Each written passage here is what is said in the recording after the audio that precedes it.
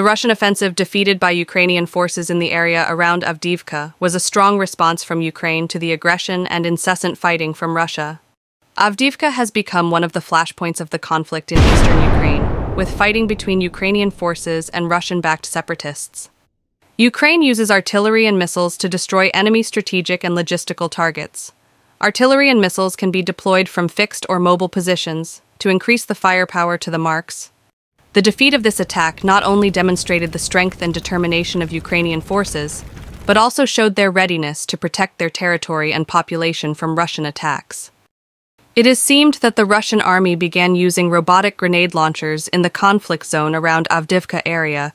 The use of robotic grenade launchers could be part of the military's efforts to improve combat power and reduce risks to Russian soldiers in modern warfare environments.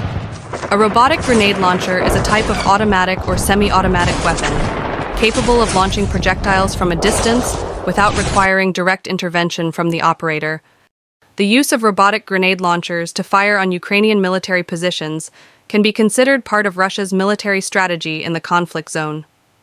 Robotic grenade launchers could be used to enhance the Russian military's offensive power while minimizing the risk to its soldiers.